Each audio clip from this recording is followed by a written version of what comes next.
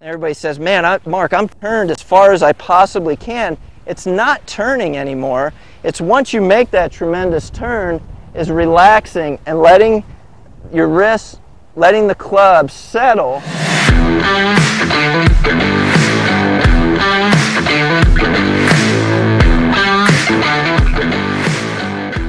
Hey everyone, in this video we're going to talk about the most efficient golf swing for seniors, and I'm going to give you 3 things you can do if you're a senior golfer to make your golf swing the most efficient.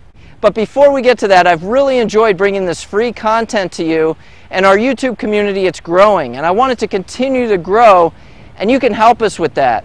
And the way you can do that is like this video when it's over, subscribe to my YouTube channel, and the easiest way to do that is just click on that little red button in the corner of this video, and it just alerts you and lets you know when I have new videos available for you to watch. And then comment, ask questions, let us know of any video ideas you might have. Okay, so I teach in Naples, Florida. I've taught in Naples, Florida most of my professional teaching career. And for those of you who aren't familiar with Naples, Florida, it is a retired community. And so I'm not going to say I am the foremost authority as it comes to senior golfers, but I can tell you that it's probably 95% of the people that I teach, and I've done that for a long time, and I've done a large volume of people. So through these years of teaching senior golfers, I certainly have some experience, and I want to share that experience with you. And the way that we're going to do that is I'm going to go over a few things, 3 things as a matter of fact, that you can do to make your golf swing more efficient if you're a senior golfer. So I want to dive right into it. You know, what's the first thing that I can do that'll help me if I'm a senior golfer? And it has to do with the setup. And I like to see more of a strong grip, and if you don't have a strong grip, I want a strong club face at the top of the backswing. And so everybody's like looking at their screen right now like, okay, what's he talking about? And we're going to go over it. So the first thing, remember I play left-handed, so if you're a right-handed golfer, just switch it around. But a strong grip would be, and this doesn't matter if you're right or left-handed, but it would be both hands turned away from the target. So as a lefty, and I'm shooting that way, my hands would be turned, both of them, right and left hand, would be turned away from the target. So my right hand would be more on top, my left hand would be more under. If I'm a right-handed golfer shooting this way, both hands turned away from the target, I would be turning them this way. So I would find my left hand more on top and my right hand more under. And again, I'll get into why in just a little bit. So typically when we see a stronger grip, so I'm going to get a real strong grip here with my right and left hand, typically we see the club go back a little more shut, and we see it a little more shut at the top of the backswing. Think Jon Rahm, Dustin Johnson. This really helps us in the downswing, which I'll get into that in just a moment. So I do have a saying at my golf school, change a grip, lose a student.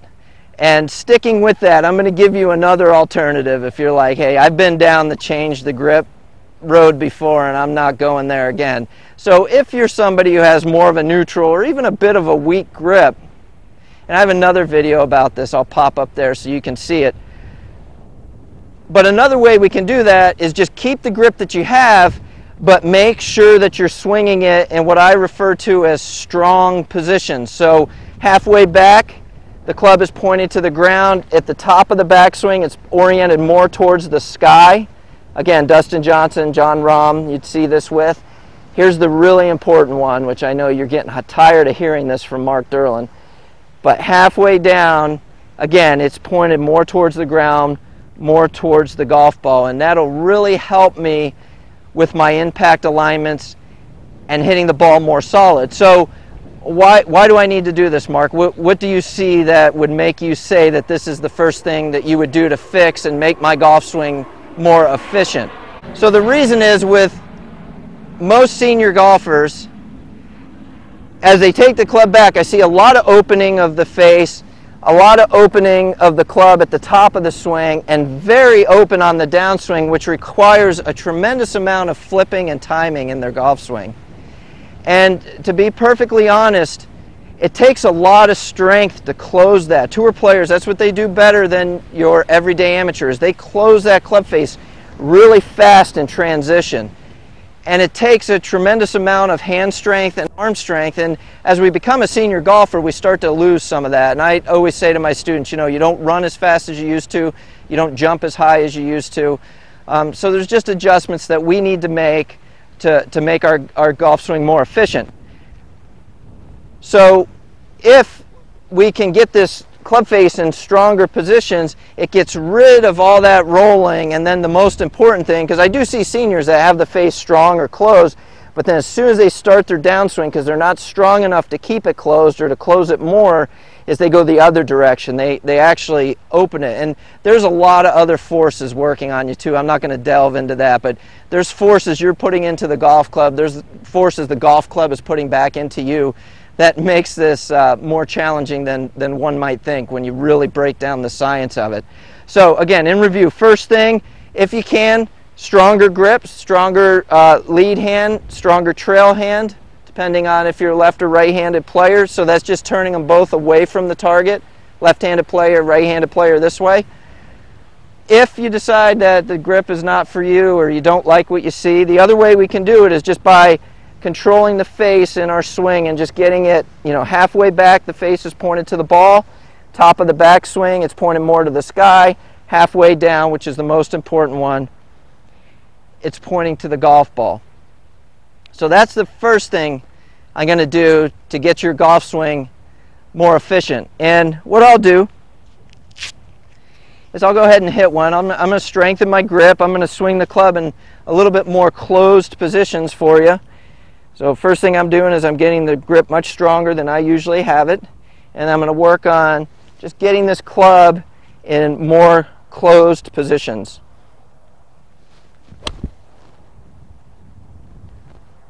Yeah, so that, I don't know if you could hear, that sounded really good and it felt great, and it was a lower ball flight for me because I was managing that club face a lot better. So that's the first thing that we're going to start with.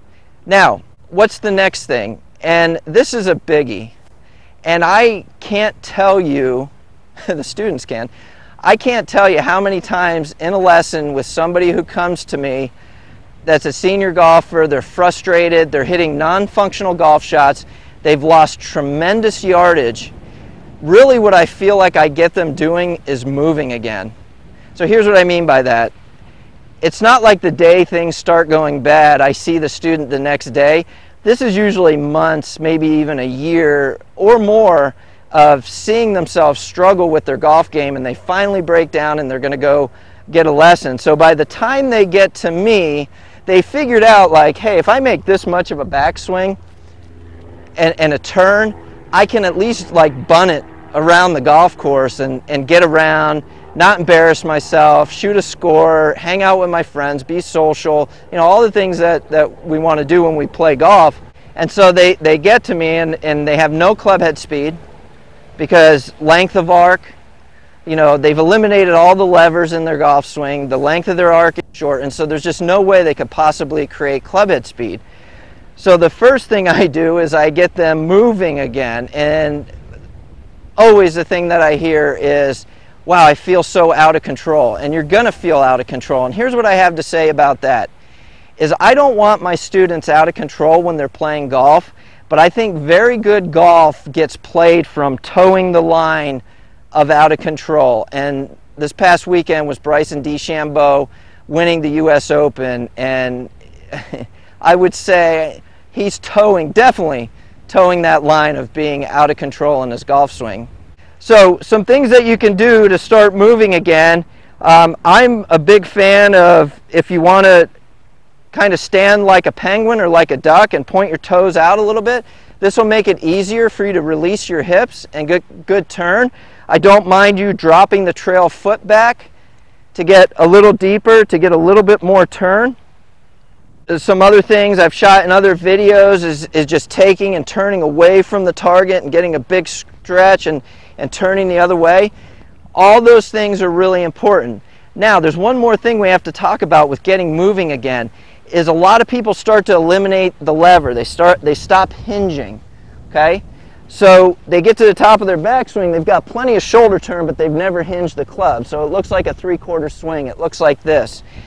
And what I would have you do is just start to get rid of the tension. That's the other thing, is I see a tremendous amount of tension because everything has been falling apart for so long that they really just can't create that second lever, that hinging at the top of the backswing, the next lever in the golf swing. So let's get rid of that tension. Let's feel like the swing is longer. Don't even mind if, you know, kind of John Daly-ish. I don't even mind if the elbows break down a little bit. Just anything to get it longer. But the secret to that, and everybody says, man, Mark, I'm turned as far as I possibly can. It's not turning anymore. It's once you make that tremendous turn, is relaxing and letting your wrists, letting the club settle. And again, I'm lengthening the arc. I'm taking the club head from here all the way to here.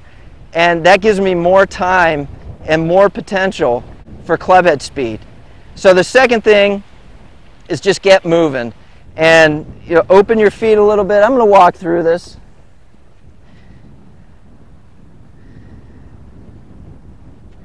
So I'm just going to open both my feet a little bit. I'm going to drop my left foot back, which is my trail foot, see if I can get a little greater turn.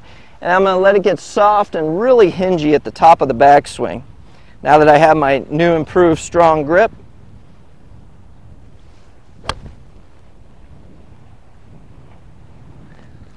Yeah, and same thing again. Felt really good, really solid. Felt faster to me. Definitely feel like I'm moving. All right, so we've knocked out 2 of the 3 things. What's the third and final thing? And this may be, I don't know, it's hard to quantify, but I would almost say this would be the most important thing. And what I see, once I get these students to me, I kind of get them going and everything. They're towing the line of out of control, but they get done with their swing and they're rocking back here, they're stepping back. So, and I know it's challenging, I'm not asking to do something easy here. I'm speeding up your swing, I'm making you more dynamic, and now we're going to talk about the balance component of it, and what I refer to as a PGA Tour finish, which I've talked about before in other videos. And what that is, very simply, is when I finish my golf swing, my trail toe is in the ground, my belt buckle's to the target, and the club is over my lead shoulder, which for a lefty, that's my right shoulder. But again, the most important part of this is it's in balance. So I could hold this finish the rest of the afternoon if I had to, just watching, posing on my shot. We see it all the time on weekends of a PGA Tour event. They strike a shot, they know they struck it well, it's headed right at the target, and they just hold it. So that would be the third thing to make your golf swing the most efficient as a senior golfer. Strengthen that grip, get yourself moving, and then stick that PGA Tour finish in balance. So let's see if I can put that swing together. All right, I got my strong grip. I've flared out my feet a little bit to just make myself turn a little more, maybe drop this foot back a little bit. I'm just going to really focus on a big, long, wristy, hingy sort of turn, and I'm going to stick that PGA Tour finish.